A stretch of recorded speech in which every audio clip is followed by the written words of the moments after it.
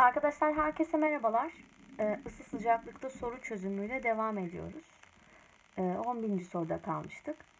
Eksi 10 derecede 80 gram buzun üzerine 110 derecede 20 gram su buharı püskürtülüyor. Kaptaki son sıcaklık kaç derece olur diye bir sorumuz var. Hemen grafiğimizi çiziyoruz arkadaşlar. Eksi 10 derecede buzumuz var.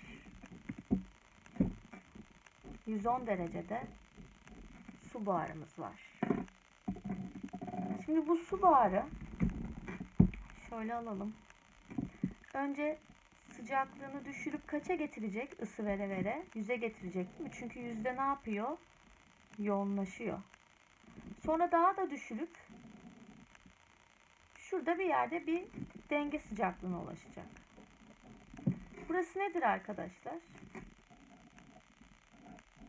Burası Q verilen su buharı daha sıcak olduğu için buza ne yapıyor? Isı veriyor. Eksi 10 derecedeki buz önce ne yapacak arkadaşlar? Önce 0 dereceye gelecek. Çünkü bu 0 derecede ne yapıyordu? Erimeye başladı. Sonra eriyecek. Sonra sıcaklığı yükselecek. Ve T dengesi kadar gelecek. Burası ne oluyordu arkadaşlar? Q alınan. Biz ne demiştik? Her zaman Q verilen Q alınana eşit.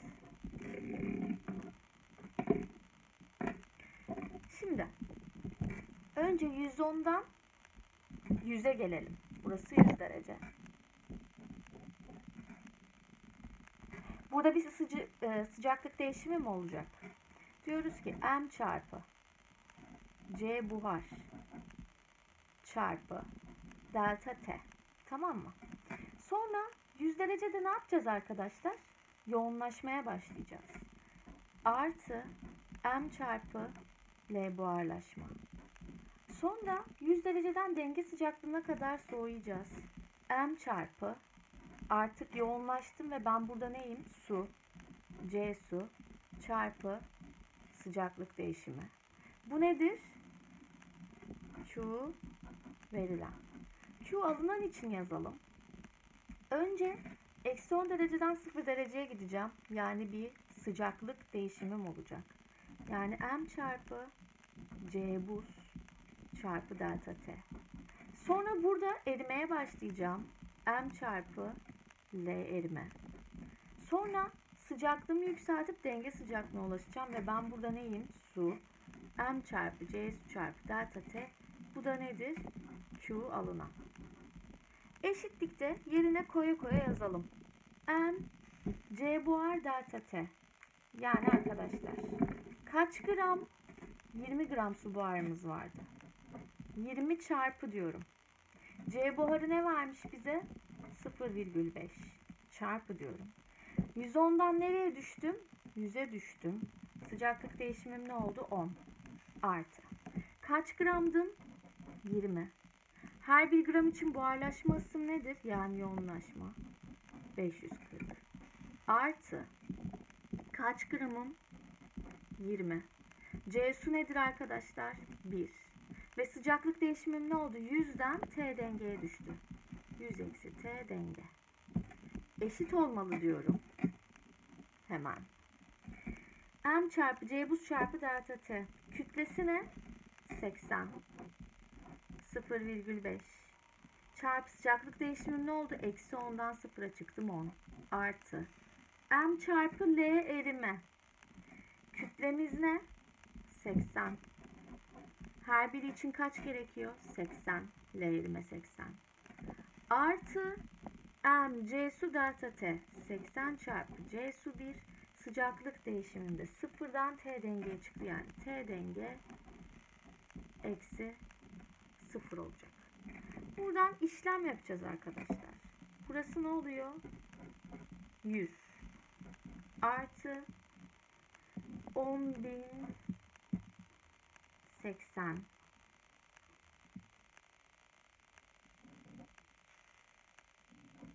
yok 10.800 artı 2000 eksi 20 T denge eşittir 80 çarpı 0,5 4400 artı 6400 artı 80 T denge eksi, sonrası 0 zaten. Bu da arkadaşlar gerekli işlemleri yaptığımızda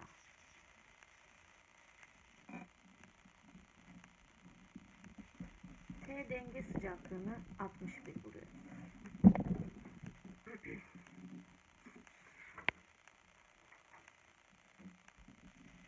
Hemen bir sonraki sorumuzla devam edelim. Isıca yalıtılmış bir kapta bir miktar buz ile su karıştırılıyor. Su kütlesi zaman grafiği şekildeki gibi olduğuna göre hangileri kesinlikle doğrudur? Şimdi bakın arkadaşlar, bu su kütlesi zaman grafiğiymiş. İlk başta su kütlem bir süre sabit kalmış. Bu ne demek oluyor? Burada herhangi bir hal değişimi yok. Yani su ne donuyor ne de buz eriyor.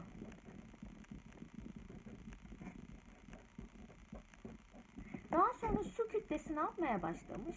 Artmaya başlamış. Su kütlesinin artması için buzun ne yapması lazım? Erimesi lazım. İçine attığımız buz eriyor. Burada buz eriyor. Şimdi eğer buzun ilk sıcaklığı 0 derece olsaydı biz onu suyun içerisine attığımız andan itibaren erimeye başlardı ve benim hiçbir zaman bir süre boyunca su kütlem sabit kalmaz. Buz eridiği için direkt artardı. Böyle giderdi. Demek ki buzun ilk sıcaklığı 0 derecenin altındaymış ki biz onun önce 0'a gelinceye kadar ısınmasını sağlamışız. Sıcaklığını arttırmışız. Ve 0 dereceye geldiğinde erimeye başlamış ve su kütlesi de artmaya başlamış. Yani buzun ilk sıcaklığı 0 derecenin altındadır. Kesin doğru arkadaşlar.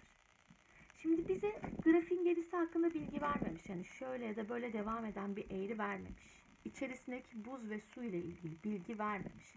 Yani biz bu yüzden buzun tamamı eridi mi erimedi mi bu grafiğe göre yorum yapamayız.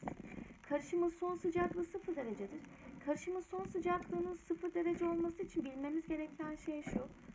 Su buz karışımı dengede ise 0 dereceli olur.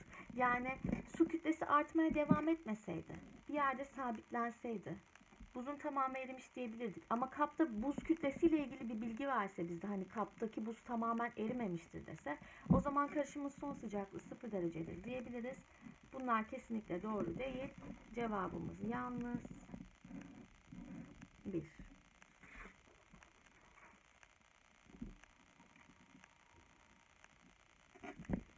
Isıl dengedeki su buz karışımına ısı veriliyormuş. 1 ve 2 aralıklarında suyun kütlesi için ne söylenebilir diyor. Şimdi arkadaşlar, ısıl dengedeki su buz karışımıysa, bakın, ısıl dengede ise su buz, bu karışım 0 derecededir. Yani suyla buzun birlikte dengede durabildiği tek sıcaklık 0 derece arkadaşlar. Biz buna ısı verdiğimizde buz ne yapmaya başlayacak? Erimeye başlayacak. Ve sıcaklık sabitse arkadaşlar, burada buz ne yapıyordur? Eriyordur. Çünkü hal değişimi gerçekleşirken sıcaklık değişmez ve bu sıcaklık ısı grafiği. Ben ısı verdikçe sıcaklığım sabit kalmış, değişmemiş. Bakın 0 derecede kalmış. Demek ki buz burada eriyor. Buz eriyince neye dönüşüyor? Suya. Su olduysa 1. aralıkta su kütlesi artar. Şimdi 2. aralıkta arkadaşlar artık tamamen su oldum ben, değil mi? Evet. Ve burada herhangi bir hal değişimi söz konusu değil. Sadece ne oluyor? Sıcaklık artıyor. Bu durumda su kütlesi nedir? Değişmez.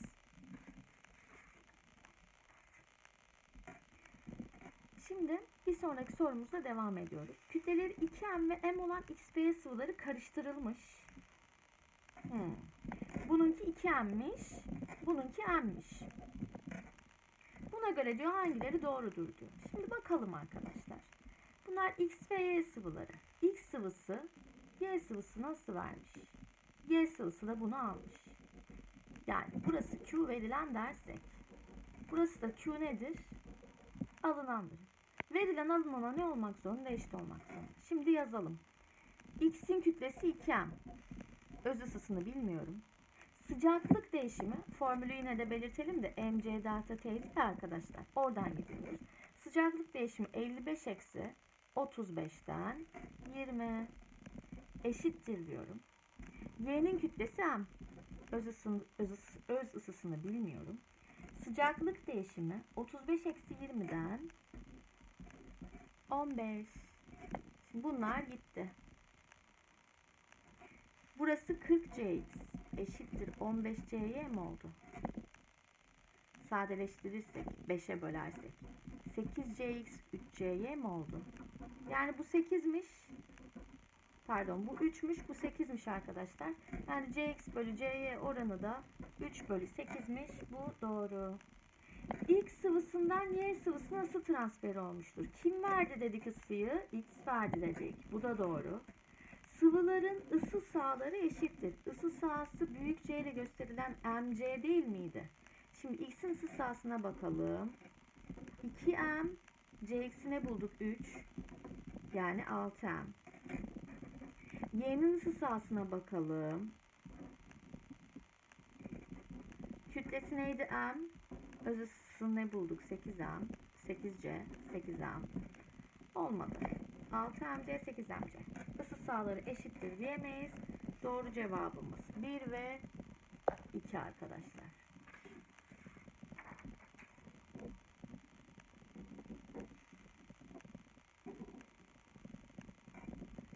Saf bir maddeye bir miktar ısı verildiğinde sıcaklığının değişmediği gözleniyor. Sıcaklığımız değişmiyor ise ne yapıyoruzdur? Hal değiştiriyoruzdur.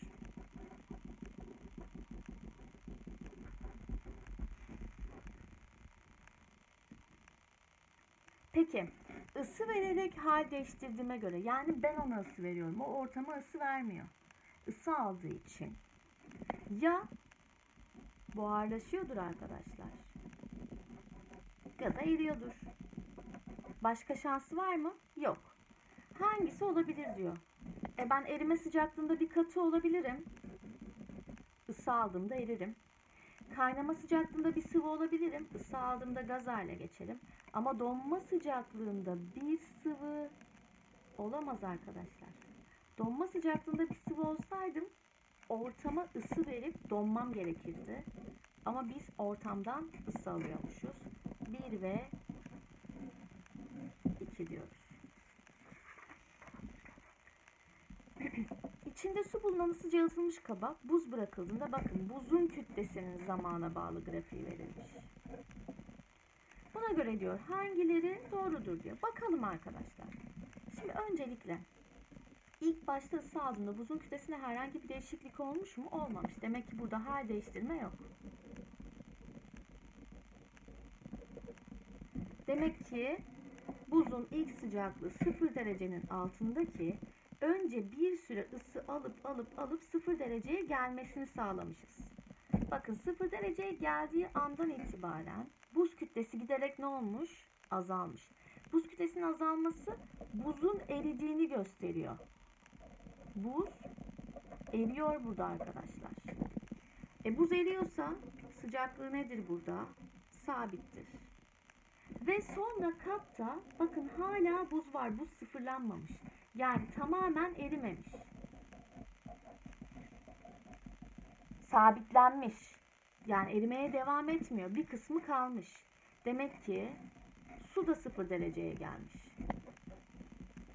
0 derecede bunlar dengeye gelmişler. Bir kapta hem buz hem de su varsa 0 derecede dengelenmişlerdir arkadaşlar. Buzun ilk sıcaklığı 0 derecenin altındadır. Doğru. 2 aralığında suyun sıcaklığı azalmaktadır. Evet arkadaşlar su azalarak 0 dereceye geliyor. Su da burada ısı veriyor. Burada bir yerde buluşuyorlar.